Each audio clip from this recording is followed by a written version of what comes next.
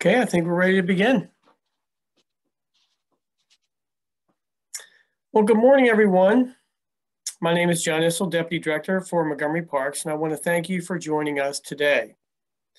We are so thrilled to be welcoming back Gil Penalosa to our Park Speaker Series to discuss a very important topic, which is ensuring older adults live happier and healthier lives, and how parks can support that goal.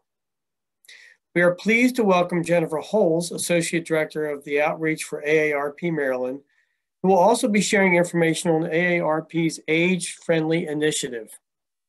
However, before we begin, I need to run through a few quick housekeeping rules.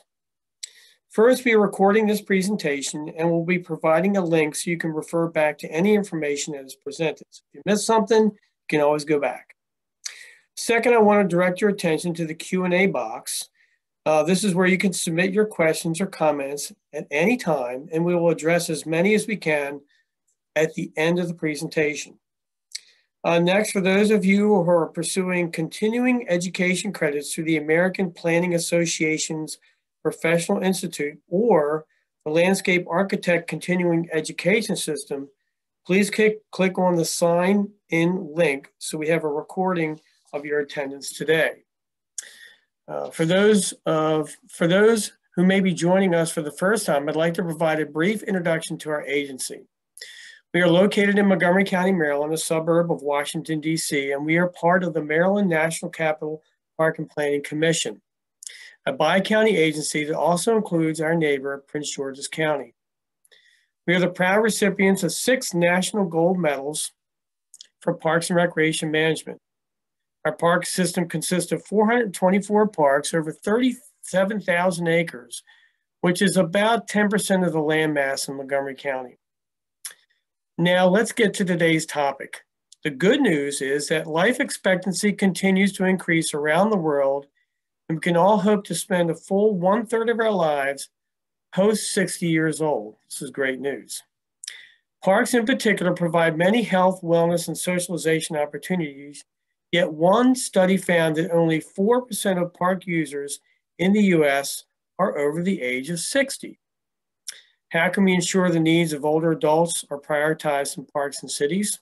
We're going to find out today. First, I'm going to turn it over to Jennifer Holz to share information into the work of AARP Maryland and what they're doing locally, and then we will hear from Gil. But first, I want to talk a little bit about Gil.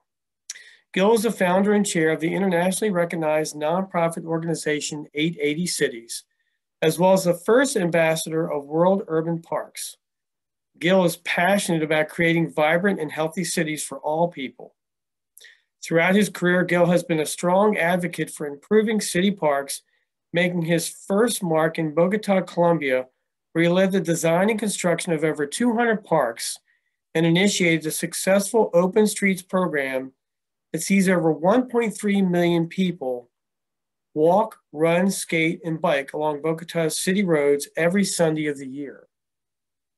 Gil has been invited to work in over 350 sites around the globe, and we are very fortunate to have him join us today.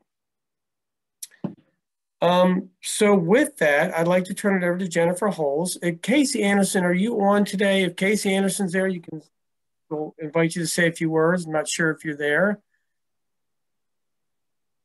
Okay, so he's not here. So Jennifer, I'm going to turn it over to you. Thank you so much, John. Thank you. So again, my name is Jen Holz. I am one of the Associate State Directors for Outreach at the AARP Maryland office. And if you've not heard of us before, the state offices at AARP are basically the local boots on the ground conducting all of the outreach and advocacy relevant to the folks in that state. And so I'm going to give you a brief rundown of the age-friendly 8 domains of livability and talk a little bit about what Montgomery County is actually doing right here locally. And I also want to say I am absolutely honored to be conducting this presentation along with Gil. He was my personal inspiration for a big parks project in Baltimore back in 2017. And I think you're really going to enjoy hearing from him. So with that, I'm going to go ahead and share my screen and hope that it works. How are we looking, guys? Good? Okay. Fantastic. All right, thank you very much. So I'm going to stop my video because it does help with my connectivity. So AARP Livable Communities supports the efforts of neighborhoods, towns, cities, and rural areas to be great places for people of all ages. We believe that communities should provide safe, walkable streets, age-friendly housing and transportation options, and access to needed services, as well as opportunities for residents of all ages to participate in community life. I'm going to briefly touch on the 8 domains of livability and point out some of the excellent work being done right here in Montgomery County. Then I'll pass it along to Gil to discuss the nitty-gritty around why this work is so incredibly important and how we can certainly do more. So let's start with outdoor spaces and buildings. People need public places to gather, indoors and out. Green spaces, seating and accessible buildings, elevators, zero-step entrances, staircases with railings. These can all be used and enjoyed by people of all ages. Next is transportation. Driving should not be the only way to get around. Pedestrians, they need safe sidewalks, crossable streets. Dedicated bicycle lanes benefit both non-drivers and drivers alike. Public transit options can range from the large scale, like trains, buses, light rail, to the small, taxis, shuttles, or rideshare services. And then there's housing. AARP surveys consistently find that the vast majority of older adults want to reside in their current home or community for as long as possible. Doing so is possible if a home is designed or modified for aging in place, or if a community has housing options that are suitable for differing incomes, ages, and life stages. And then there's social participation. Regardless of a person's age, loneliness is often as debilitating as a health condition, just as having a chronic illness or disease. Sadness and isolation can be combated by having opportunities to socialize and the availability of accessible, affordable, and fun social activities. Number 5 is respect and social inclusion. Everyone wants to feel valued. Intergenerational gatherings and activities are a great way for young people and older people to learn from one another, to honor what each has to offer, at the same time to feel good about themselves. And then work and civic engagement. Why does work need to be an all or nothing experience? An age-friendly community encourages older people to be actively engaged in community life and has opportunities for residents to work for pay or volunteer their skills. And number 7 is communication and information. We now communicate in ways few could have imagined a decade ago.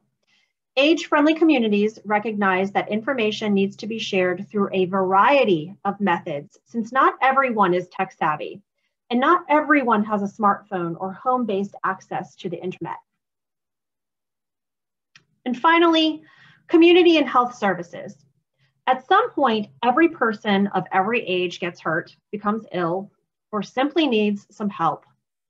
While it's important that assistance and care can be available nearby, it's essential that residents are able to access and afford the services they require. So with that, I want to share with you the great work being done from Montgomery County's Age-Friendly Communities effort. Montgomery County actually enrolled in the age-friendly effort in 2015. They've been working toward a more inclusive and livable community for all ages for several years now, and they actually chose to proceed with 10 domains instead of 8 because they are overachievers, by adding elder safety and separating the work and civic engagement into separate domains.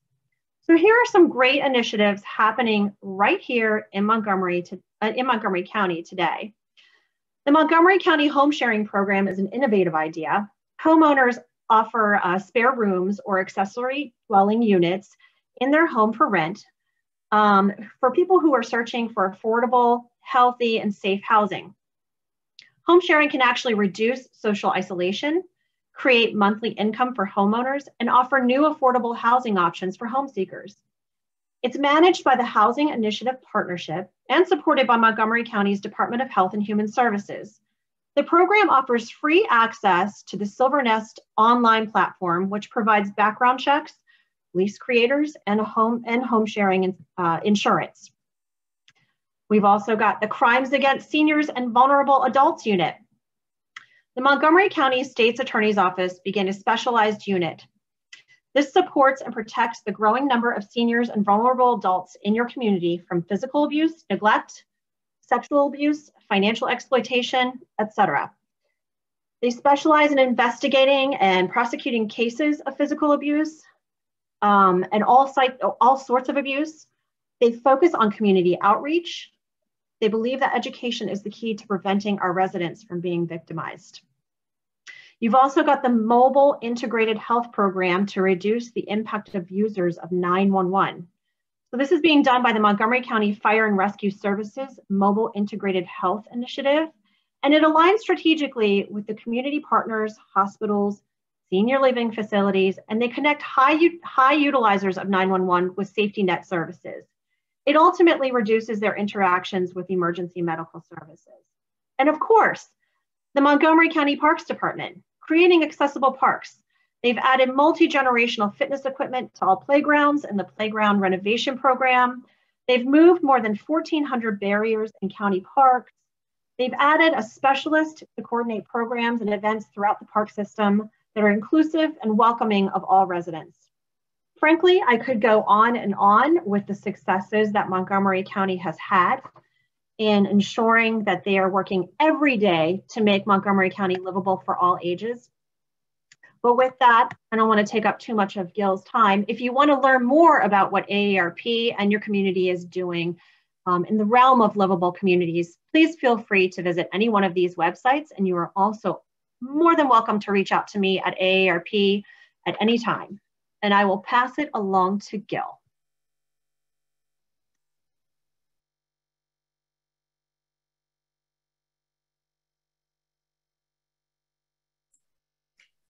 Thanks, Jennifer. It's a really very important what AARP and the Montgomery County age-friendly group are doing.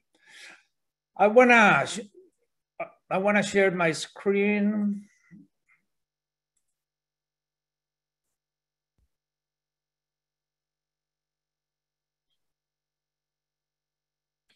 Okay.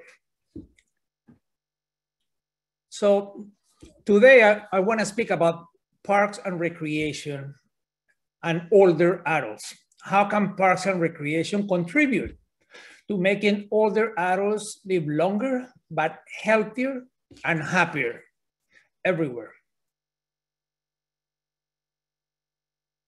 39.7. That's the life expectancy increase in the US in the last 150 years. This is incredible.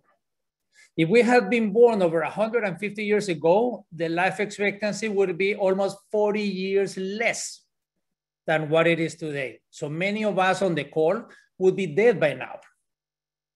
20.9 is the life expectancy increase in the last 100 years. I mean, this is really amazing.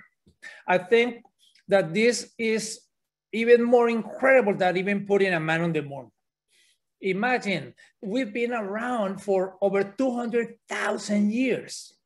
And in 200,000 years, up until 150 years ago, so like in 1871, the life expectancy was 39. Today, it's been double in the last 150 years. This is something so good in so many ways, also because most of these are healthy years. And this is great. Some people say, oh yeah, but people get very dependent and sick towards the end of their life. Yeah, People usually are very dependent in the last 2 or 3 years. If they're going to live till 90 in the last 2 or 3 years, if they're going to live to 80, the last 2 or 3 years, if they're going to live to 60, the last 2 or 3 years. So the increase has been mostly healthy years. But why is it that there is such a negative perception? I find I've worked in more than 350 different cities, and almost everywhere the mayors and councilors and staff and citizens say, oh, Gil, we have a problem. I say, yeah, what is the problem? Oh, we have too many old people. I said, what? Why is that why is that a problem? The reality is that our bodies age.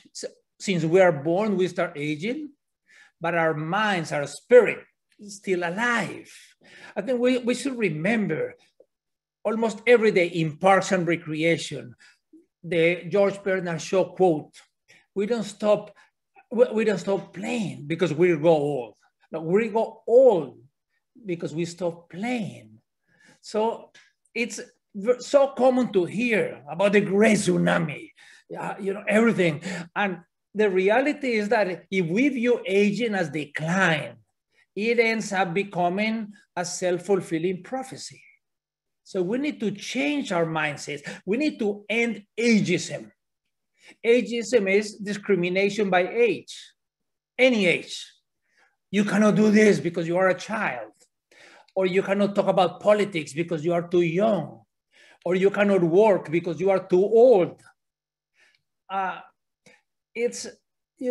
Ageism is really horrible. And by the way, the happiness, when you Google the happiness curve, you will find out that the happiness time in our lives are when we are children and when we're older. Unfortunately, I tell my children that are in their 30s that, yeah, they suffer because they're not going to be able to buy a house, and they are finding jobs, and they're transitioning and educating kids and so on. So middle age is more confusing. It's also challenging, but confusing. And people are concerned that in Parks and Rec, the other day, someone, a director of parks, told me, oh yeah, we have programs over Alzheimer's. No, less than 10% of the people get Alzheimer's. The other 90% actually get anxiety of Alzheimer's. We forget someone's name and we say, oh my God, I'm getting it. We forget the keys. No, everybody forgets. Everybody forgets at all times. That's not the older people. I mean, ageism is dumb. Ageism is dumb. And sometimes ageism, even if not intended, we put up these dumb signs that is like reminding people all the time. Senior people are weak. Senior people are fragile. No. The overwhelming majority of seniors do not need any mobility issues. But everybody with disabilities do need special conditions, regardless if you are 80 or 60 or 40 or 10 years old. So we need to stop ageism. Ageism is prejudice against our own children. Ageism is prejudice against our parents, our own future selves. So the reality is that aging is not a problem to solve or a disease to cure. Aging is living, So we need to fight ageism, because that is part of the problem that we have with Parks and Rec and how older people are using parks. So let's end. No more too old for anything, too young for anything. Ageism doesn't make any sense. Also, there is so much blame going around on elders for everything bad that is happening. And this blaming game really doesn't solve any issue. And when people blame elders for everything, also they forget that, for example, 30 years ago, 4 billion people had clean water. Today, over 7 billion people have clean water. So there's a lot of things that boomers and elders have done right. I mean, the world's population living in poverty 40 years ago, it was more than 4 out of 10 were in extreme poverty. Today, less than 1 out of 10, even with a much larger population. The deaths of children is decreasing almost on everything, is decreasing, huge. And with fewer children dying and people living older, then of course the life expectancy has increased.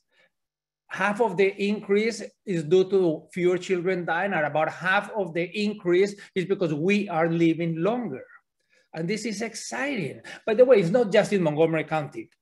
It's all over the world. Look at this graph. 200 years ago, all of the dots are the countries of the world. 200 years ago, we didn't have any country with a life expectancy above 45, including the US. Today, we don't have any country with a life expectancy below 45.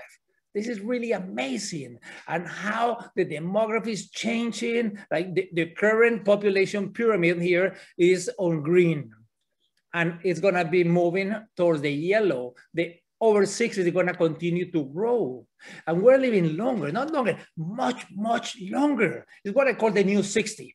Can you imagine the people in the history of humanity, the people that have ever lived to 60, half are alive today, half. The people over 60 today in the world, we got about 962 million. In 30 years, which is nothing, we're gonna go to 2.1 billion. It's gonna more than double. And people are happy, people are enjoying their gardens and eating ice cream and playing with their grandchildren in the parks. And in the US, the older people are injecting over 7 trillion into the economy every year. If it was a separate country, the over 60 would be the third largest economy. And by the way, the over 60 in the US and in Montgomery County is gonna double. The over 80 is gonna quadruple. So we gotta think of our third act. This is, I think we should create this movement of our third act where older are gonna live healthier and happier. And life is kind of like in 3 acts. 1 act is since we're born to our 20s, when we are dependent from babies, and then we go to school, and then we're learning and we're being educated. Our second act is adults, from the 20s to the late 50s. Then we work, also we might have children, or we might have a partner or whatever. That's our life as adults. And the third act is from the late 50s, early 60s till the end of life. And that third act is the one, is a full third of our lives. There's nothing insignificant. Sometimes we don't even pay attention to it, the parks and recs in many parts around the world, but it's a full third of our lives. And of course, we need to take care of the people that are very dependent.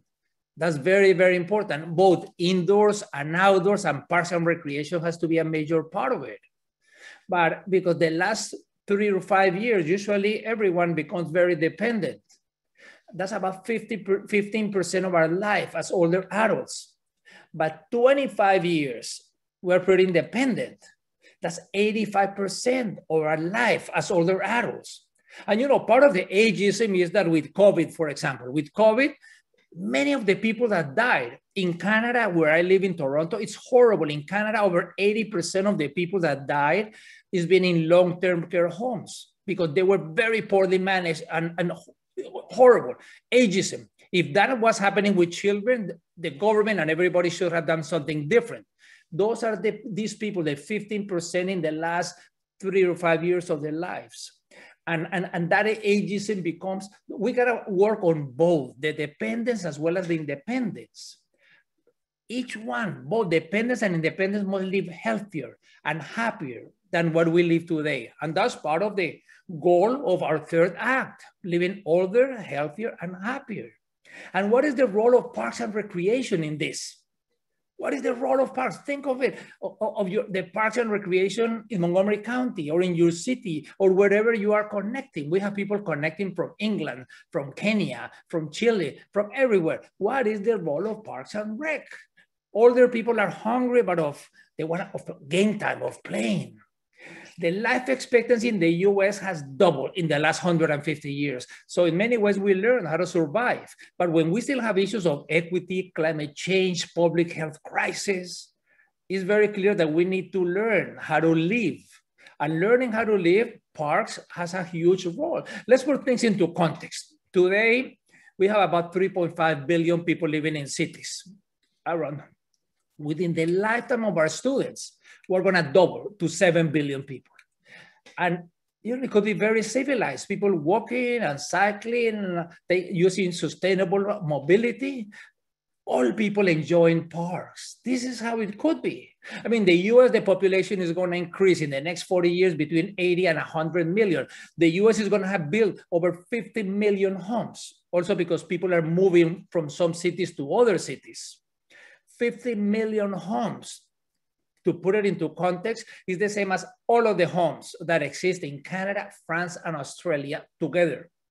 So the US, what a wonderful opportunity, but what a huge responsibility. How is this going to be done? Montgomery County is growing as well. The population is going to increase by over 20% in the next 30 years, at least 20%.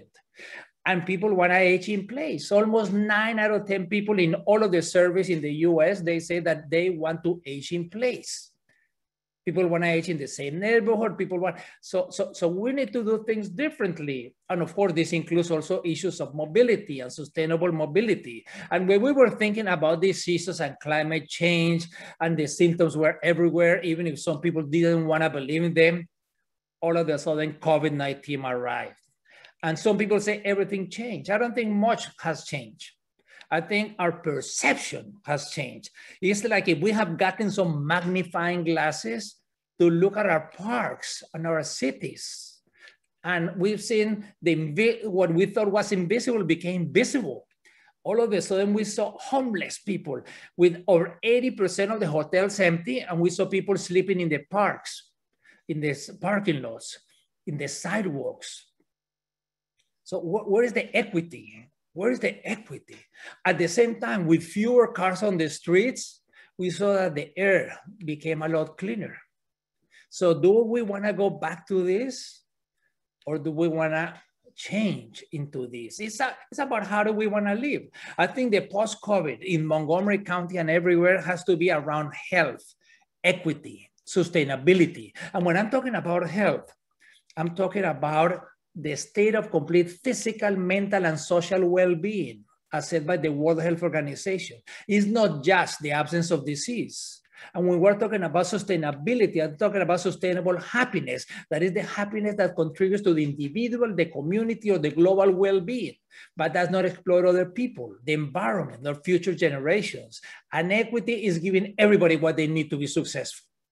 It's not the same as equality, giving everyone the same. Some people are starting so far behind that they need a lot more to be equitable. Then we can think about it. You know, it's like someone did this cartoon that is very clear. This is equality. No, some people are starting so far behind that they might need 2 and 3 boxes. Others might not need any box. So someone said, oh, if that's equity and equality, this is reality. Things are getting worse. But in Montgomery County, let's think outside the box. Maybe it's taking down walls, what we should be doing. So we must ensure equity before actually we can have equality. So how do you want Montgomery County to become? I think the post-COVID also shows an opportunity, not only to be equitable and sustainable, but where older people will live healthier and happier. And I've done research on Montgomery County. Also, I live there. By the way, I graduated from high school, and one of my brothers as well, from what I did from Winston Churchill, another brother from Churchill as well, and the older one from Whitman. And actually now the aerial photos of Whitman show that the parking lot is bigger than the classrooms. That's not very sustainable mobility. And by the way, maybe he got something good in the county because then he became mayor twice. And also I was impacted by things that I now work in more than 350 different cities around the world. Of course, Montgomery County has changed tremendously since then, but there are some things still very much about car. About 7 out of 10 trips are done by car. Also, we see that most of the people live and work in Montgomery County, 6 out of 10 people. Also, we see that more than a third, 37% have household has less than 50,000 income. The Blacks and the Hispanic have even less. Foreign-born citizens, lots. It was only 12%, 12 out of 100 in 1980. 40 years later, now it's 33%. But thinking of the older adults, the population over 65 in Montgomery County, in 1960 was 1 out of 20. Today is 1 out of 6. And soon in 20 years, it's gonna be 1 in 5. So the population over 65 has grown a lot, but it's gonna continue growing a lot. And this is good news. So let's keep health, equity, and sustainability. And from a horrible situation also, there can be opportunities. I mean, there were not enough parks in the world. We needed to be outside in the fresh air, physically active, socially connected, but physically separated. So people closed down streets. They opened streets to people and closed them to cars. And they were like, all of a sudden they created these parks. In Oakland, California, they did 72 miles in 24 hours. And the mayor says that now 90% of those are gonna stay. Imagine all the streets in the neighborhoods, not the arterials no, but in the neighborhoods is only for the local traffic and less than 10 miles an hour. So it's for people, older adults to come out and play, and children and people in wheelchairs and everyone. Imagine less noise, better quality of air, safer. So this is something that is not about COVID. COVID showed us that it's possible. With fewer cars, we saw all over the world how people started creating protected bike lanes, networks, things that people thought that it was gonna take decades or years. All of a sudden it took weeks. And within weeks, all of this connectivity was done. So it showed that it's possible. It's not a technical issue. It's not a financial issue. We saw that dedicated lanes for buses. Overnight, they were popping up all over the place so that people would connect on public transit that was fast and efficient. Markets on the streets. So this is really incredible. In San Francisco, golf courses overnight in 24 hours, turning into parks. So instead of having a golf course where 250 people can play maximum in one day, now you have parks where thousands and thousands and thousands of people could play. This is about equity. It doesn't really make any sense that in cities where there are issues of housing or parks, that you have public golf courses or even private heavily subsidized. So the impossible, all of a sudden, it's impossible.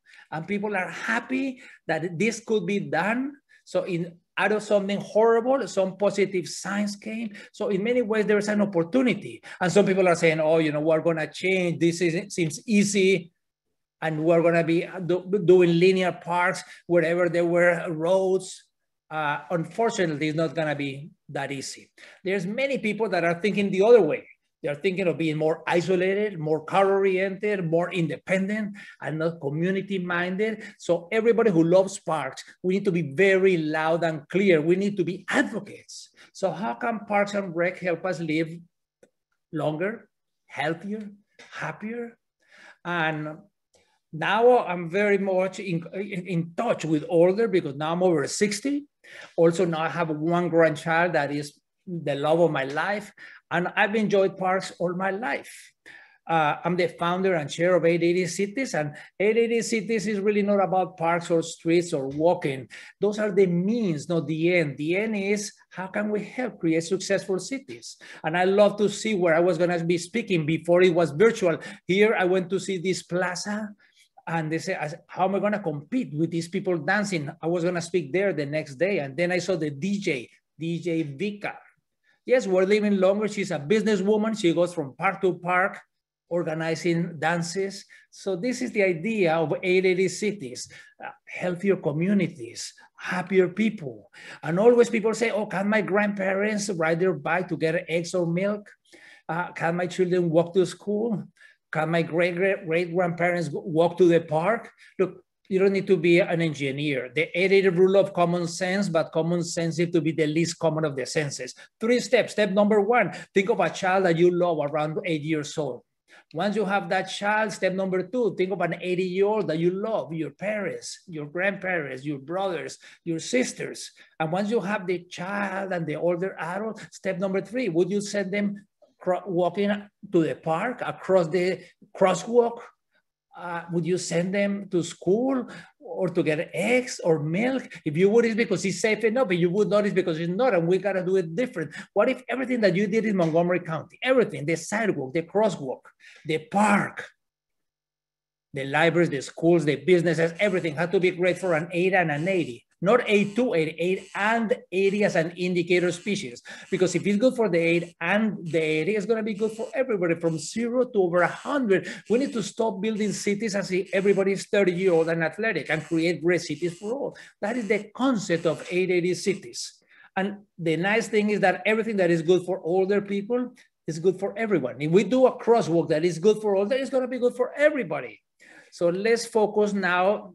That was 1/3 of the presentation. The other 2/3, I'm going to focus on 5 actions for well-being and 12 must-have for parks. And before I go into the 5 actions, I want to congratulate the age-friendly program in Montgomery County that you have done a lot of good things. There is a very clear action plan, detailed topic by topic. And people can go to the website and see all of the progress. And Jennifer spoke about it, so it's really good. It was born out of the World Health Organization. They said, how can we create age-friendly communities? And AARP, that has 38 million members in the US, AARP, has adopted this and has transformed it, and now more than 500 cities and now some states in the US have adopted age-friendly communities. And these are the 8 domains that very well Jennifer explained, so I'm not gonna go through them. Just to tell you that Parks and Rec directly or indirectly have to do with all of them, So now let me take you through the 5 actions of well-being. Something that is really interesting is that when we think of the 8 domains, of course, Parks and Rec has to do with mobility, because if we don't have parks, we're going to have to drive all over the place. Parks and Rec also have with health and with housing and also with sociability. So this is, Parks and Rec is really about lots of things. It's pretty much about everything that we need about living. So let me take you through the 5 domains. Oh, what happened here?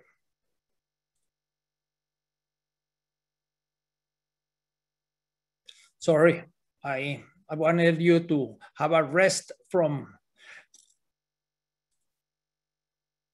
looking at slides. Okay, these are the 5 actions for well-being.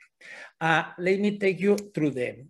And when we're thinking of happier and healthier, let's keep in mind this: 30% of living longer, healthier, and happier are genetics and medical care. And there is nothing we can do about genetics and very little that we can do about medical care. That's more at the national level. Of course, everybody should have medical care. Everybody, everywhere. But the other 70% is about social, behavioral, and environmental. And at the end of the day, that's where Parks and Rec can have a huge impact on that 70%, which defines how long we're gonna live, how healthy, and how happy. By the way, geriatric care in the US, only 11 out of 141 medical schools have geriatric. Less than 1% of the nurses go into geriatric. Less than 4% of the social workers. In the US, there are 7,000 geriatricians. There's only 1 for every 2,000 people over 70. 1 for every 2,000 people over 70. And let's keep in mind that over 10,000 people are turning 65 every day. 10,000 yesterday, 10,000 today, 10,000 tomorrow. So I guess we better focus on this. If we don't focus on the social, behavioral, environmental, it's going to be very, you can have the best healthcare system in the world, but if we don't have promotion, if we don't become healthier, it's not going to work. We need to recreate cities for older people. You know, it's like there are some ingredients. Let's say you're going to invite friends to your house, and when you're going to invite friends to your house, you got the food, and then you got the salad. And if that's all you got, spiceless salad, people are not gonna like it. So then there are 2 options. Either you get great ingredients for a great salad and make it really delicious, or your guests are gonna go to another place. So let's get the ingredients. I mean, if we improve the start, it's gonna improve everything. That's like life as well. So we are going to end up with magnificent and delicious salad for everybody if we have the right ingredients. So let's keep in mind, if we improve the beginning, we're going to improve the life. Equitable and sustainable communities also have ingredients. Healthier and happier. What are some of the ingredients? Is the well-being. What is well-being? Is being well. How to be well. Some people say, oh, the secrets of living longer. No, I don't think it's secrets. Don't worry about the secrets. I'm going to tell you 5 doable actions that anyone can do. 5 doable actions. First one, eat more plant-based. Eat more plant-based. So parks, let's have farmers markets in the parks. Let's have urban gardening so that children and older adults will learn that the tomatoes don't come out of factory, and the magic of grandparents and grandchildren growing things in the parks. I'm not asking everyone on the call to be vegetarian. No. You don't have to become vegetarian, but let's think, if half of us ate half as much meat as we currently do, the impact is the same as if half of us had become vegetarians. So more plant-based. Second, we need to sleep 7 to 8 hours. Everyone needs to sleep. Sometimes people say older people don't need. Older people need the 7 or 8 hours. When older people sleep only 5 hours, then during the daytime, they don't remember things. When the 20-year-old only sleeps 5 hours, also they forget things during the day. So we need to sleep. Of course, I'm conscious of homelessness, and a place to live should be a human right everywhere. So homeless people, they must be welcome in the parks, especially older adults that are homeless should be welcome to the parks. But the parks are not the places where people live. I mean, people say, oh, let's put all of the tents in the park. Yeah, why don't we put them in the people's homes that say that? Or why don't we put them in front of City Hall? Or why don't we put them in front of the schools? Who thinks that the place to put homeless is the parks? No. Remember, even with 80% of the hotels empty. So yeah, we do need to sleep 7 or 8 hours, but also we need to be aware that everybody has to have a roof. So this is about equity. Housing must be a human rights issue. Number 3, we need to socialize. And the parks is magnificent places to socialize, to meet people, to go with friends, to do activities. This is quite fantastic. We can socialize everywhere. Some people think that it's cool to do knitting at home through the internet, but actually it's much more cool to do knitting in the park. Knitting in the park is really amazing. This knit and talk in Montana, because the knitting becomes kind of the excuse. It's like when the walking groups, the excuse is walking. The real thing is to socialize. 4, let's have contact with nature. Contact with nature is going to help us for everything, for mental health, for physical health. And contact with nature is doable, and we got to have contact with nature everywhere. At home, on the sidewalks, on the streets, on the parks. This is so important that the parks can do. If we have contact with nature, it should not be difficult for anyone. We should have access to nature everywhere. And 5, we need to be physically active. Physically active. And physical activity is walking to the farmers market in the parks. Physical activity, this basketball team in San Diego, for only people over 80 years old. I mean, if we're active, it's gonna decrease the premature death, the strokes, many cancers, heart disease, high blood pressure, type 2 diabetes. I mean, older adults, it's only 30 minutes a day, but it has to be 5 days or more per week. So there's an urgency of being physically active. People are waiting for the magic pill. No, sorry, there is no magic pill. The only way that people in Montgomery County are gonna be physically active, the only way is if we walk and bike and play, but as a normal part of everyday life. And parks and trails and recreation are the magnificent. It's like a park's prescription, better than the medical prescription. So let's keep in mind, 30 minutes, but every day. And even those 30 minutes don't have to be at the same time. You can go 15 minutes in the morning, 15 minutes in the afternoon. This is not about running marathons. As a fantastic a person that used to run here, and he recently passed away, but even at 85, he ran marathons under 4 hours. No, you don't need to run marathons under 4 hours. It's just 30 minutes a day. So these are the 5 actions. Keep in mind, eat more plant-based, sleep 7 to 8 hours, have contact with nature, socialize, and do physical activity, 30 minutes, 5 or more days a week. And Parks and Rec have a lot to do with all of this. Parks and Rec totally with nature, socialize, and physical activity. Partially also with the eat more plant-based, if we promote the farmers markets and the urban gardening. And at the end of the day, we do those 4, also we're gonna sleep better. So I was saying that this talk, the second part of the 3 parts was 5 actions of well-being. Now the last part is gonna be the 12 must-haves in parks and elders. So what are the 12 must-have? Let me tell you a little bit about me and parks so that you get an idea why I'm talking about parks and older adults, not only because now I'm over 60, but I have loved parks all of my life. When I was a little kid, fortunately, we live in front of a park, and I used to spend all my Saturdays and Sundays and all my free time in the park. Then when I went to UCLA to do graduate work, I visited parks all over the West Coast. And actually before that, my wife and I, we went for 9 months over. We had never been to Europe, so we went like to 20 countries camping, 90% of the time camping. And I got to see so many magnificent campgrounds. But now I live in Canada, but before coming to Canada, I was commissioner in Bogota. And when I was commissioner, working directly with the mayor, we designed and built over 200 parks all over the city, small ones, big ones. This was one of them. In the heart of the city, the Pope came, gave a mass for 1 million people, and then Pope left and nothing happened in 27 years. Why nothing happened? Because change is hard. In Montgomery County and everywhere, because you try to change and the cave people show up. Who are the cave? They are the citizens against virtually everything. But please don't accept no for an answer. We need to find solutions to the problem, not problems to the solutions. So nothing happened in 27 years, and in 4 years, we turned it into the nicest park for active, for passive, for contemplative recreation, for people of all ages, older adults, and people to do all kinds of activities. So it's really, really great park, and it continues to be one of the parks most used.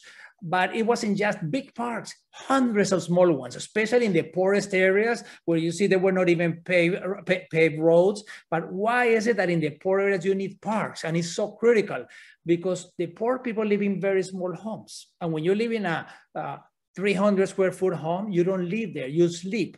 You live is outside. So the poor people need even better public space, better parks, and better sidewalks, and better bikeways, and so on. So this was very, very interesting. And then, no, I didn't do this New York Central Park, but this was my inspiration for the Ciclovia. What is this? I was reading Frederick Olmsted, the person who designed Central Park and built it, and also built most of the best parks in North America. He said in New York, everybody was a conflict, blacks and whites, immigrants and locals, rich and poor. And he said, we need to create places where people can meet each other as equals. And I thought, cities could do same as Central Park from the point of view of social integration and physical activity. And that's what the concept of the Ciclovia. It had existed for a couple of decades, but there was a very small program and was going down with a few thousand people. And we turned it into the world's largest pop-up park. This is like a temporary park, like a 7-hour-a-week park. Every Sunday of the year, you open streets to people, you close them to cars, and the magic happens. The colors are the different income levels. It was only in the upper income. I made sure that the poorest neighborhoods were connected 75 miles, interconnecting also access to all of the major parks of the city so that people can use this as a way to get to the parks. And some people walk, some people bike, some people run, people shop, people socialize, people do all kinds of activities, and it's something that is excellent. We get 1 out of 4 people coming out every Sunday of the year. This changes people's minds. All of a sudden, people realize that the streets are public space. They can have different uses according to the time of the day of the week of the year. And we should be doing this in every city. It works in cities of 10,000 people or 10 million people. It works equally well. This is about social integration. It's about we're meeting each other as equals. That's why it's taken off. It's like a positive virus. Also about me and parks, World Urban Parks. I was chair during the last 2 terms. This is the world entity on parks and open spaces and recreation. I had to step down, but they asked me to stay as first ambassador. What is this? World Urban Parks, we think that everybody should have access to good quality urban parks. And that is sharing and learning. And we have world congresses, and we also have advocate committees, and there is one on older adults and parks. And if you want more information, that is the website, worldurbanparks.org. And I hope Montgomery County and many other will become members. And also, this is for in my office, a board that I take in the cities where I have been. And I have visited parks, either working directly in the park or in an activity somehow connected in over 350 different cities. These are the countries in blue are the countries where I've been very, very lucky to have worked. So now after telling you about my love affair with parks and my experience, let me take you through the 12 must-haves. Because, you know, in the US, the population over 60 is about 20% of the population, but it's only 4% of the park users, only 4%. So there is something we must do. Maybe we gotta work on the benefits. We gotta tell people, if we have parks and recreation, why is this gonna be good for all of this? For culture and happiness and environment and economic development and community development. And there are some that is more related than others, but it touches everyone, having good parks and recreation. So these are the 12 must-haves. The first one, equity. We must focus on equity. The priority of working on older adults is the vulnerable older adults. Everyone, older adults that are poor, that have disabilities, that come from a racial minority, an ethnic minority. So we gotta focus, because a lot of the people, older adults, are hurting. So we need to focus and engage them, bring them to the parks and help them out. You know, President Carter, what an amazing person. 4 years ago, he spent 2 weeks building homes here in Canada, in Calgary. I mean, older adults, we are givers, we're not takers. Second message, 10, 20, 30, the campaign of World Urban Park, the 10, 20, 30. What is 10, 20, 30? I mean, every older adult should have a park within 10 minutes. A quality park within a short walk. Every older adult should have it. Let's keep in mind, in the US, the wealthiest country in the world, 100 million people living in cities do not have a park within walking distance. That's 1 out of every 3 people. That doesn't make any sense. That needs to be solved. That needs to be solved. And when I'm talking about 10, 20, 30 means that everybody should have a park, a neighborhood park, at least a neighborhood park within a 10-minute walk. And a bigger, more activity park within a 20-minute walk. And this has to be done now, by 2030. Let's not say that it's in the long-term plan by 2050. No, we need it now, by 2030. And this has a lot to do also with now during COVID, people are talking about the 15-minute city, having all of the services within a 15-minute walk. Well, parks are a major part of this. Next, infrastructure. Infrastructure, we need to have, of course, walking paths and benches are critical. Walking paths, why walking paths? Because walking is the #1 activity in any park, especially for older adults. But also we need game tables and restrooms and drinking fountains and trees and shade and plants and flowers and water. So we gotta have every single park of any size should have walking paths. Whether it's the size of a basketball court or is the size of a central park. Look, this is a small, in Singapore, I saw this in front of a library. They got the nice walking path around and it has the sign, how much is each lap and how much is 2 laps and 3 and 4 and 5. And people like to go either with their babies or by themselves or walking or running. And this is fantastic in Charlotte, North Carolina, how I saw that a not-for-profit was building this park. So this is something that is completely doable, and benches. People like to sit, either to read or to socialize or to chat or to talk politics. You will never have too many benches in the parks. It's almost impossible. So make sure you put benches everywhere. Next, the parks are about uses and activities. It's not only infrastructure, it's hardware, but it's also software. The uses and the activities. Of course, I mentioned walking, but people also want to do gardening and knitting and Tai Chi and chess and movies and celebrations and so on. So let's have activities that people can come in and use. And it's something that the more activities, if you got 10 or more things to do, you're going to come and do 2 or 3, and you are going to continue coming over and over because there are more things to do. maybe just walk to the lake, maybe photographs. It's something people are bird watching, people are taking photos. There are also people with disabilities. It's critical. People on wheelchairs must be able to go to the parks and enjoy them, and people that are blind or people that have mental disabilities. So parks, the walking, the path, the chairs, but also being able to go to the park and paint. I mean, older adults, let's facilitate the use and the activities of the older adults. I saw this in Gothenburg in Sweden. In the middle of a park near some buildings, they had this like a container. And the container is open for the residents to go and work in carpentry.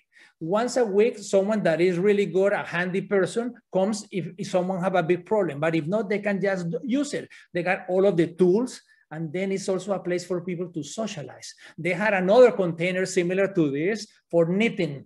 No, not knitting, sorry, for sewing. So people go and fix their shirts or fix whatever they need. They had the machines, but also they talk, they socialize, and they help. Imagine a container on a park where people can do these activities. Great. Another, programs. It's not only having the infrastructure or the activities, but we need to have programs. They can be daily, weekly, monthly, each season. But we need programs if we want to get more. If we want to increase the 4% of older adults in the parks to 20, that would be proportional, or to 30 or more, we need to, for example, Shirin-yoku. Shirin-yoku translates more or less into forest bathing. You can do it, anybody. Shirin-yoku is about spending time in the park. It's going to the park, but without music. It's not about running. No, go to the park by yourself. Even if you go with someone else, tell them, okay, during the next 15 minutes, let's not talk to each other. Let's focus on the senses, looking at the trees, listening to the birds, feeling the wind, enjoying the moment, enjoying nature. And it's gonna be good for physical, but especially for mental health. That is so critical. But also there might be programs such as having bicycles where people can take people that with either that are very dependent on trips around the park, inside the park, or doing Tai Chi, or doing yoga. These activities, programs. People will go to the park because sometimes people do the walking path and they say, oh, I see people walking. Yeah, you see the few that are walking. You don't see the many that are not. We need those activities for people, because if people know that someone is there, programs. I worked in many cities in Australia. This time was in Canberra, and I saw these beautiful kangaroos. But one of the things that I love about this national park is that have night guided visits with some special lamps that don't hurt any of the animals, but it just helps you point out where they are. So it's programs that gets people to the parks. Urban gardening. It's inexpensive and it's fantastic because people come and they garden and they love the park and they develop a relationship, and they're great stakeholders, like people that have leash-free dog areas, also good. Another message, walking to the park. Walking not only is the #1 activity in the park, but every single trip to a park begins and ends by walking. So we need to make walking safe and enjoyable. And it is not in most places. So we need to make it safe. And the reality is that inside parks, in the big ones, we shouldn't have any cars. And if by any reason you have to, they must go at the speed of the people walking, 3 to 10 miles an hour or less. And around the parks, what if all of the streets around parks, in front of the neighborhood parks, or the medium, or all parks, 1/4 mile around the park radius, the maximum speed should be 20 miles an hour or less, all of the roads. So you might be going on an arterial, it might be 40 miles an hour. As soon as you approach a park, within 1/4 mile, it must go down to 20 miles an hour. They must realize that there might be older people crossing. There might be people that have issues. As we get older, we lose a little bit of sight and hearing and walking speed and concentration. Also, sometimes we go with small children, with our grandchildren. So imagine if in front of all parks, the maximum speed limit should be 20 miles an hour or less, everywhere. That would be a huge win. Also for people, older adults that are gonna ride cycling, or people that are gonna be on their tricycles. I mean, why 20 miles? Because if a car hits you at 20 miles an hour, there is 5% probability of being killed. At 40 miles is more than 80%. So we need to make that safe. It's something that is really critical. I mean, for example, on a crosswalk to the park, if there's a small island, you eliminate more than half of the incidents. Why are we doing crosswalk without an island? When we know that it's going to be safe for the children, for moms and babies, but also for older adults that is the largest percentage of population that gets killed in intersections, older adults. So we need the older adults to be able to go to the parks safely. We need to put people first. Sometimes it's just paint. Sometimes it's a little bit of infrastructure that is going to get people safe. But we are not doing streets that are people first safe. We get these cities and then we break them up to do highways, or we do sidewalks. This is not, imagine on a wheelchair, if you or if you are blind, or if you have other kinds of disabilities, so you are with a walker. This is a brand new sidewalk in the US, 3 years old. Nice that they put light on the sidewalk, not nice that they put it in the middle of the sidewalk. And in the same city, they did sidewalks on the neighborhood inside small streets. Look at this, look like a roller coaster. Imagine with the walker or with the wheelchair, the sidewalks must be perfectly flat. So these are not really friendly and we need to change. It's not about doing infrastructure for the cars or for the dogs. We need infrastructures for people. Sometimes we don't even do sidewalks. It's like telling people you are a second-class citizen. We need to stop this. By the way, sidewalks, when they said you gotta walk 6 feet apart, there was not even enough space. I mean, the sidewalks are so much like parks. The sidewalks, we develop a sense of belonging. We meet neighbors and so on. We use them in the summer, in the winter, children catch Pokemons on the sidewalks, or public transit and the grocery stores. I mean, the sidewalks in so many ways teach us that walking is much more than walking.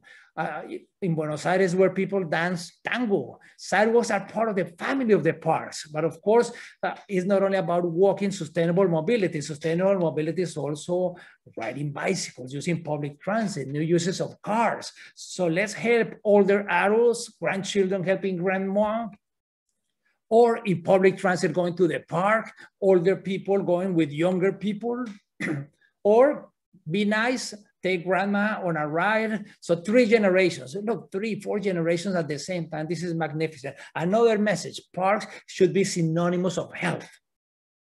Parks synonymous of health. Remember when we spoke about this, I mentioned parks and recreation is good for physical health, but there is no health without mental health. Loneliness is a huge problem. It increases 29% probability of heart disease, 32% stroke, twice the possibility of dementia, twice. The Surgeon General of the US says that loneliness is as severe as smoking 15 cigarettes every single day. Depression is the world's leading cause of disability. If we have contact with nature, it's going to improve our mood, our cognitive thinking, our depression. So we need to have contact with nature in the summer, in the winter, in Alaska or in Montgomery County, everywhere. If we have green neighborhoods, is going to lower that depression, our anxiety, our stress. And this is an issue of equity because where rich people live, usually there are lots of parks and lots of trees. With the low income, no. So we got to make this a top priority in building back better, having trees and having parks in everywhere, especially let's put a priority lens to the low income areas. So this is green neighborhoods. It's completely doable. So let's work on this as a top priority. We need to have nature at home, on the sidewalk, on the school, on the place of work, and parks, the 10, 20, 30. Another message, let's volunteer and let's create friends of the parks groups. This is fantastic for everyone. So we gotta be able how to volunteer, to organize activities in the parks, and we gotta bring people of all ages. I saw this in Amherstburg. I saw these magnificent older people that volunteer doing gardening in the community parks. And it's a win-win because everybody's happy. So, and when you do Friends of Parks, get people and organize Friends of Parks so that you participate in how to create them, but not just about older people. Please, when you create Friends of Parks, make sure that, of course, older adults are represented, but bring to the table different stakeholders so that there is a balance, either people that do sports or dog owners or people that do dance or do art or the local business, the area schools, faith groups, as many of them, at least 5 or more of them, represented in the Friends of a Park. Volunteers. I was working in Arizona and I went to this magnificent desert botanical garden, and they have 600 volunteers over 55 years old. This is fantastic for the people. Some volunteer 2 days or 3 or 4, and they develop a sense of belonging. They develop a sense of purpose. They are being trained about specific areas. They're also being trained of giving guided tours. It would be impossible for the botanical garden to hire 600 people. But so it becomes a win-win for everyone. So let's do another message is parks are 365 days. Parks are not a summer infrastructure. People say cold. No, you know, parks and recreation are 365 days of the year. It's a 4-season activities. They said no such thing as bad weather, is bad clothing. So let's get proper clothing and let's go walk and enjoy the parks. And of course, there are extreme weathers, hot in Arizona or cold in the winter. I know in Montgomery County, you got 15 horrible days per year. This little girl knows it. But you got 45 or so that are pretty cold, but you got over 200 that are really nice. So focus on the 200 nice days. And if you focus on the 200 nice days, even they're not so nice. So do programs and activities. Same thing in the summer, in the winter. Maybe in the winter, you gotta put a little more emphasis. When you do a movie night in the park, you gotta have better sound and better screen and have hot chocolate and popcorn and so on. And you can do it, but this is older people who wanna be outside and it's healthy. Here is ice fishing. So, and sometimes that older people don't like in the winter is not so much the cold, but that is dark. So put lights. These lights, don't call them Christmas lights, call them winter lights and have them from November to March. Another message, almost last, parks must be plus everything that is public. It must be interwoven with other activities. This is about sustainability. We talk sustainability, but then we don't mix uses. No, we need to interconnect parks and streets and schools and libraries and sidewalks and communities. Everything must be totally interconnected and you should be able to get information everywhere and help. This is great. The Trust for Public Land is doing across the US. This is in New York. Look how this so-called playground is really transforming into a magnificent park. So from a playground, a piece of pavement, they are turning into a school parks. The condition is that it is gonna be used for school during the school time, but it's gonna be open to the community in the evening, Saturdays, Sundays, and holidays. They are doing the same thing now. This one is in Philadelphia. This one is in the Bronx. Look at this, magnificent. It's totally dual. Instead of having cars parked, now you have people, so older adults need to enjoy this. I was working in Charlotte, and I went to a retirement home in Southminster. In front of it, they had a high school.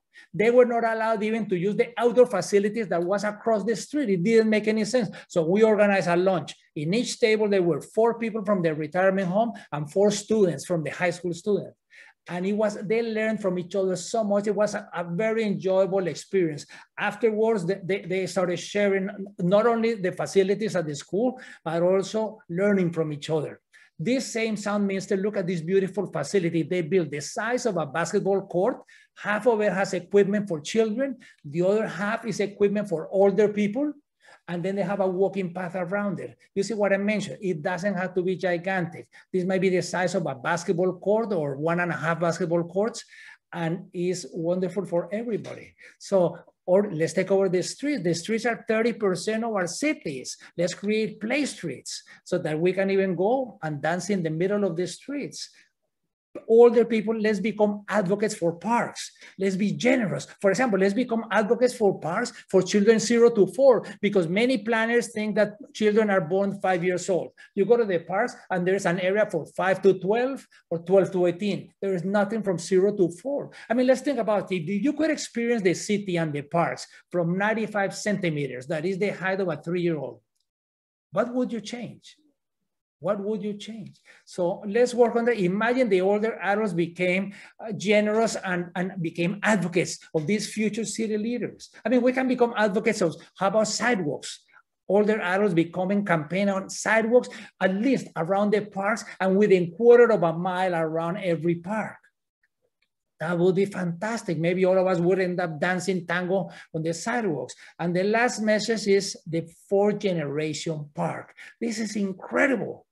Now we see very often to see 3 and 4 generations and soon even 5 generations together. And I love it, maybe because now I have a grandchild and I love him so much and I enjoy going to the parks. But here I was with my mom and our children and grandchildren, 4 generations in nature. 4 generations is becoming more and more common, and it's really priceless to be in the parks. So we gotta focus on this. And for example, whenever we do a playground in a park, let's make sure next to the playground, there is a nice cozy place for grandparents, because the magic of the grandparent bringing the grandchild to the park. But if there's no place to sit, it's gonna get bored in 10 minutes and wanna go home.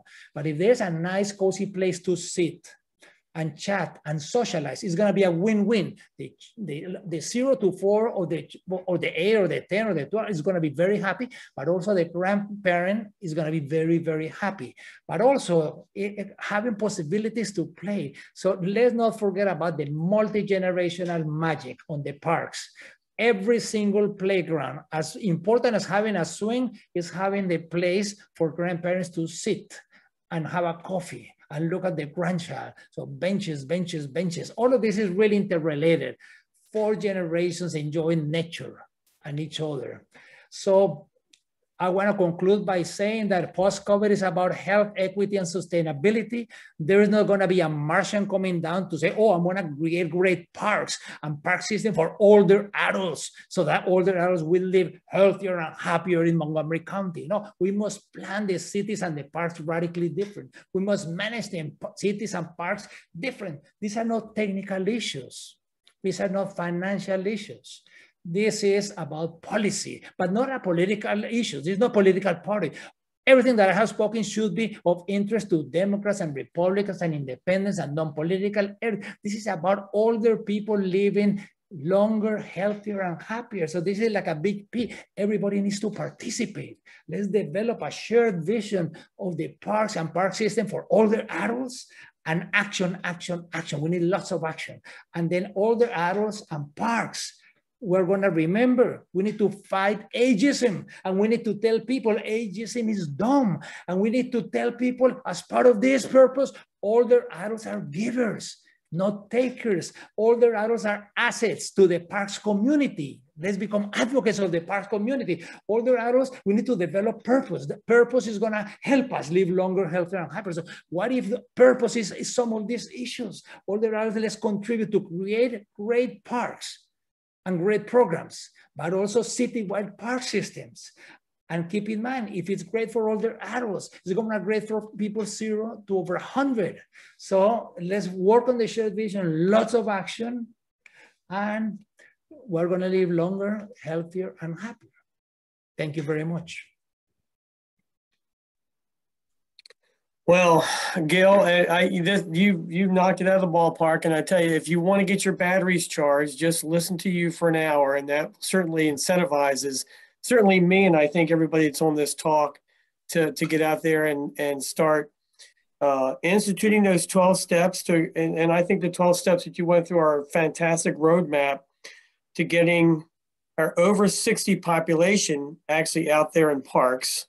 And I know certainly I'm going to be one of those soon. So I have to take heed.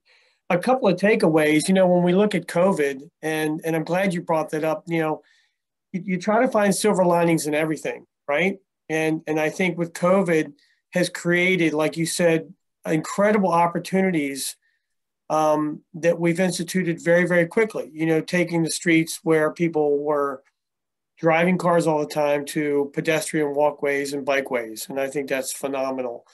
The 5 actions to well-being, I think that's something else that we really need to take a look at. Eating plant-based foods, sleeping 7 to 8 hours. I know that's something that we don't do a lot of that helps you remember things. One of the big takeaways I got from that was two would be physically active and contact with nature, I think is critical.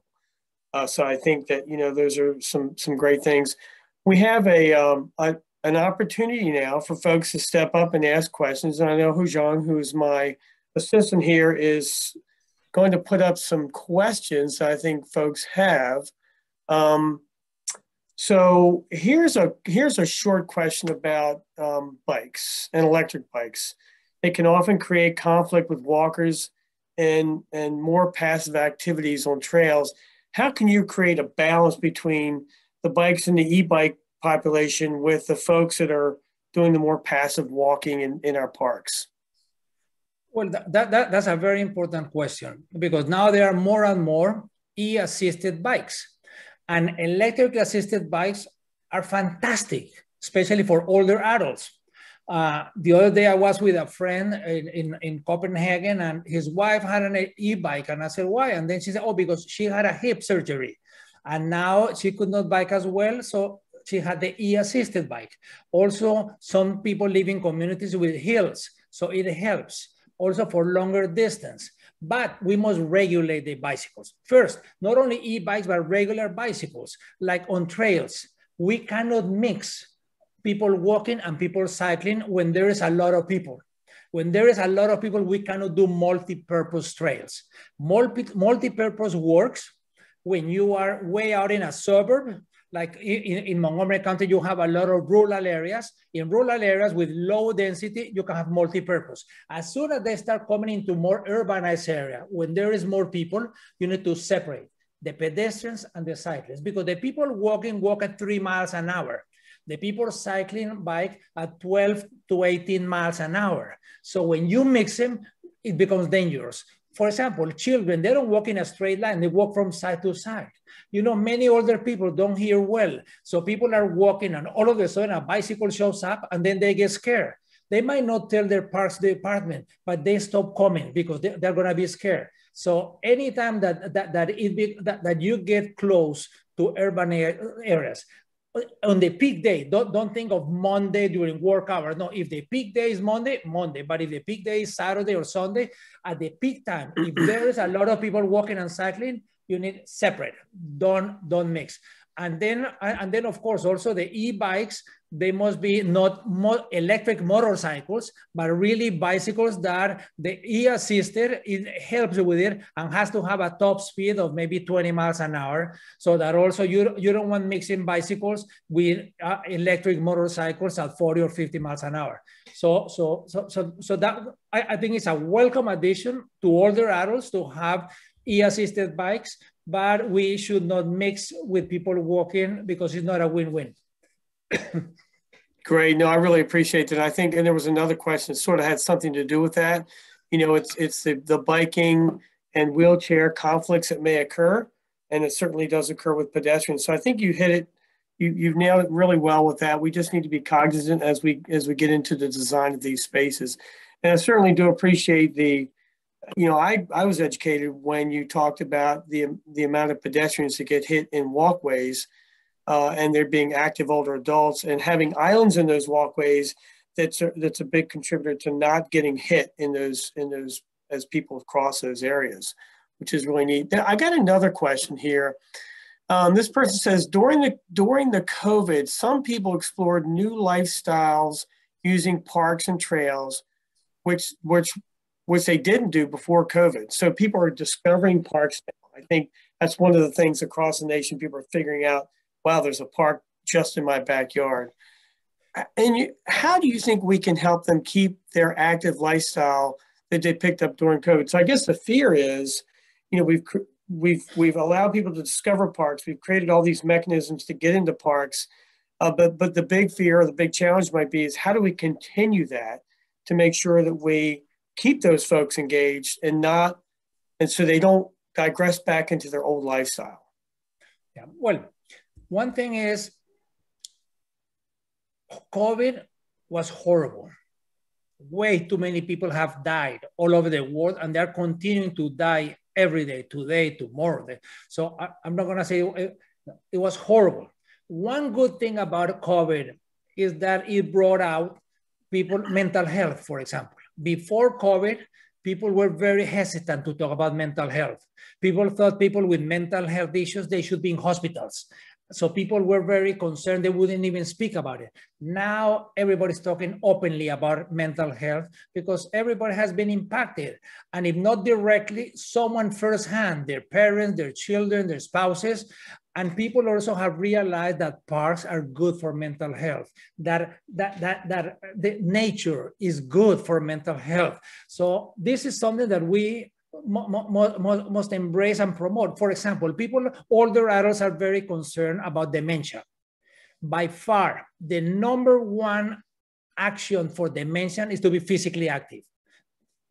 You listen to doctors, and I've been reading a lot about this. It's almost unanimous that there is nothing as good to fight dementia or to postpone it as much as possible than physical activity. Where are we going to do physical activity? In parks. So we start adding that physical activity is by far the best, and that contact with nature is also good. So if you do the physical activity, but you do it in nature, it's going to be much better than if you do the same physical activity, but inside a gym. So let's talk to people about that, about the benefits to mental health, the benefits to physical health, the benefit to the environment, and also that it's free, it's inexpensive, and everybody can meet. So all of this thing. And also Parks and Recreation must provide programs, because people, like one of the activities that is taking off in the States a lot is knitting in the park. Knitting, of course, people could be knitting at home. Why do they go to the park? Because they want to be with other people. They want to socialize. And not only women. It used to be that knitting was something that older women, mostly white, would do. Now, everybody, all races, all ethnicities, and not only older people. Now also you see younger people doing knitting in the parks. So this is great. But we need to have the groups. And that is going to be something that we are going to get. Through programs, we're going to get people into the park, and we need to stay. We need to keep in mind, great parks are greatest if people visit, they stay, and they come back. So we need to work on that, coming back and staying, so that this was not just during COVID, so that people will remember that during COVID, this past winter, people were in the parks in the middle of the winter. I mean, you put on a nice jacket and a pair of boots, and you're going to be able to walk, and you're going to be able to enjoy it. And then you come home and you have a nice hot chocolate. So I think that a little bit working on the two issues, the benefits, but also the programs, we're going to be able to get to. Oh, and one last thing, when the government says build back better, there's lots and lots and lots of money, tons of money for very few things, and almost nothing for most. Usually in the past, whenever there was an economic crisis, like in 2008, in all economic crises, one of the first things that cities and states and the federal government cuts is parks. They cut the budget of parks and recreation. I hope that now that people have realized that parks is not only to have fun and games, which is very, very important, to have fun and to have games, but it's also good for physical and mental health and the environment and climate change, that parks are going to be put on the pile of few things with lots of money, and not on the big pile with lots of things, but with no money. You know, this really ties into a little bit about what Jennifer talked about in the 38 million members that are currently the AARP members strong, and tying those folks into that organization with parks and recreation agencies, I think would be a great benefit, because they are a wonderful sounding board. I have another question. So someone talked about schools, and you had a lot of slides on schools, and I was really impressed because some of the transformation of schools in the parks was amazing. But this person said, any recommendations on how to encourage schools' participation to create healthy lifestyles? Have you seen that around the country and through your travels, what schools are doing? Yeah, this is very important, because we talk about sustainability, but then we go and do a library who doesn't even know what parks and recreation is, and we do a school, same thing, and then we do the parks, and they don't even talk to each other. No, we need to, everything that is public needs to be totally in sync. So even in libraries, we need to do around the library in the grounds, urban gardening, and have children's game, and older adults should be able to go and do other activities. The schools, we have magnificent schools. Montgomery County has one of the best school systems in North America. However, the schools are shut for the community. No, they need to open up to the community. Sometimes they come up with a ridiculous excuse, liability. No, liability, that's just an excuse. You know, some people are looking for problems to solutions. So then they say liability. Others are looking for solutions to problems. So they find how to go around the liability and solve that issue. But You know, the same community. Who built the school? The whole community. It was through taxes. But there might be a school board, or there might be a city and a county and a state, but nevertheless, it's the same taxpayer, the same person. So it doesn't make any sense that sometimes I go to some cities in the US and I talk to the school board and they say, oh, it's not up to me. And then I talk to the principal and say, it's not up to me. It's up to the custodian. What? We put $15 million building a school and then let a custodian decide if the community can use it or not. No, we need to work on that, because also even in those 15 horrible days a year of the winter, we can get people going into the schools and just walking around the hallways. Let's shut the classrooms. But also in those bad days, we could have, even in the high school, some classrooms open so that at the end of the class, the students put everything in closets with doors, but people can come at night and play cards or domino or chat or socialize or whatever. Those belongs to the community. The schools need to be community hubs. Fortunately, more and more schools in the US are starting to do this.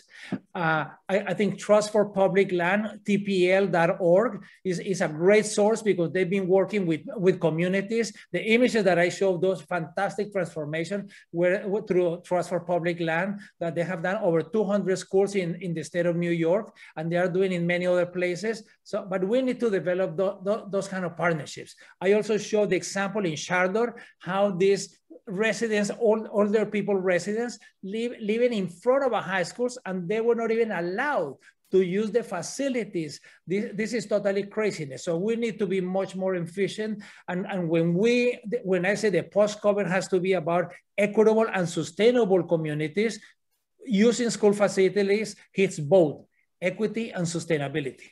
Right. Well, Gil and Jennifer, thank you so much. This has been enlightening, and I've learned an awful lot, and I've been in the field for 30 years. So every time I listen to you, I get more and more knowledge in my head. So I want to thank you folks for spending time with us today, encouraging us to find that silver lining, to make changes in our parks.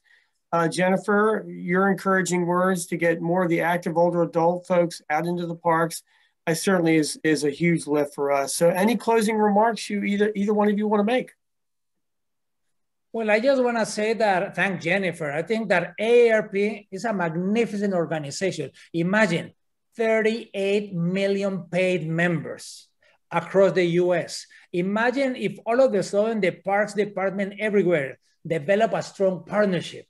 Imagine these 38 million members asking their local, state, and federal representatives, their elected officials, to put money into parks, to fund that is not only hardware, but it is also software.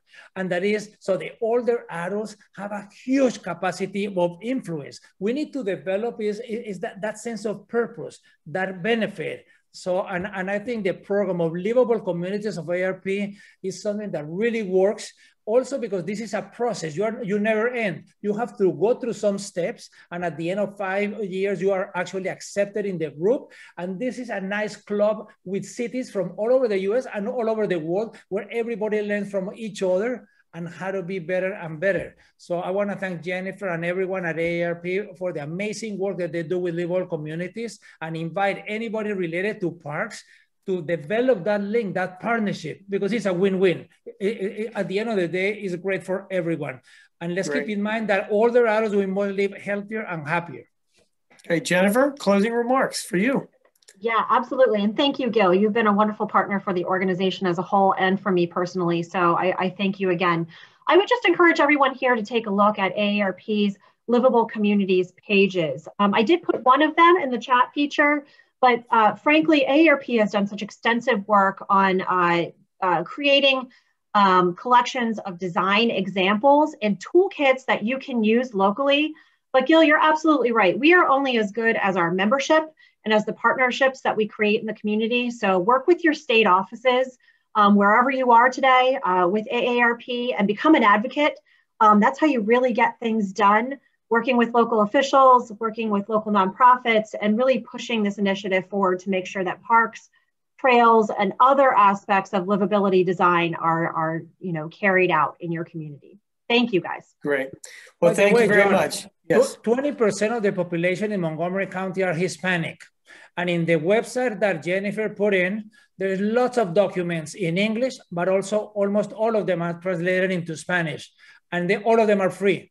So you can download them or request them by mail. And they are really good on walkability or bikeability or housing or all kinds, including parks. So that's a great free resource for anybody. Great. Well, again, we want to thank you from Montgomery Parks. You guys have been amazing. And we're signing off. Have a wonderful day. Thank you. Thank you. Thank you.